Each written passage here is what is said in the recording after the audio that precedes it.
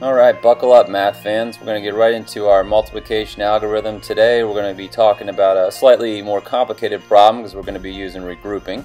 So we'll knock out a problem here. 364 times 4. First things first, in my classroom, we're going to look at that number. We're going to break it apart. We've got to see every number and be able to decompose it right on the spot into expanded form and value form, unit form, whatever you want. We're going to be able to do. Remember that we're multiplying. We don't just multiply by digits, we multiply by the digits values here. And that's exactly what you're seeing right now. And let's just jump in and let's actually solve each one of these right now. 4 times 4 is 16, 60 times 4, this is mental math with zeros, so it should be 240. Your students need to get pretty sharp at this, so it's going to be 1200. And what we're seeing here is that when we multiplied, the highest place value in this problem was in the ones, but our product is in the tens. Our highest place value here was in the tens, but our product is in the hundreds, and in the next problem, our product moves into the thousands. That tells us that we're going to have to regroup during the course of this problem.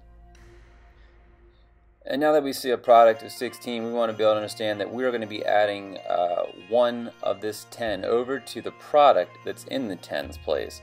We're going to be giving 2 hundreds over to the product that's in the hundreds place. Can't label enough.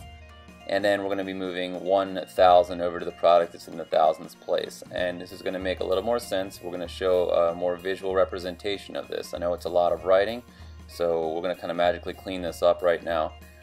This is the same problem. I just have little explanations here. The 4 times 4 is 16, and below it says this is 16 ones. That means it's 1 10 and 6 ones. We're going to bring our 1 10 over to the tens place value and add it to the product that occurs in the tens. And that's very important. It's the orders of operation. When you're multiplying, you multiply first and then you add. PEMDAS, however you want to teach it, wherever your students are in the area of learning orders of operation. So we're going to move our 16 over here.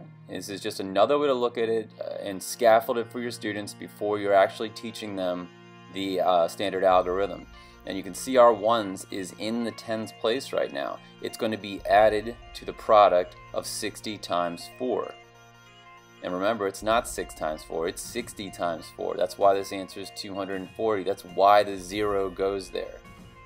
And then our final one is going to be our 1200. We're going to move it over. And you can see that our 2, that we were going to share the 200s, it's already in the hundreds place. It's ready to be added to the product.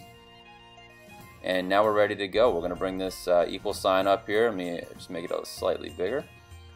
And we did not have to regroup over in the ones place, so we just get to add this straight down. So 6 plus 0 plus 0 is going to be 6. 1 plus 4 is going to be 5. This is pretty straightforward. Make sure they have their operation sign there, unlike Mr. O'Connor who forgets at times. And then we'll do 2 plus 2, we'll get 4. And when we have 1 plus 0, remember we brought it over to the product that was in the thousands place. Well, the product was 0, so we're just adding it to 0, and that's why we have a 1. So 1,456. And this is me just being a bonehead. I tend to forget doing steps like this, so I kind of enjoy having my class call me out on my mistakes.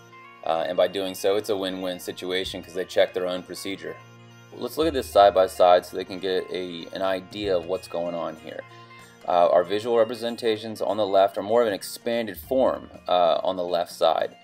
We now look at 4 times 4, which is going to be 16. We break that apart as 6 ones. The 6 will remain. We add the 1 10 to the tens place.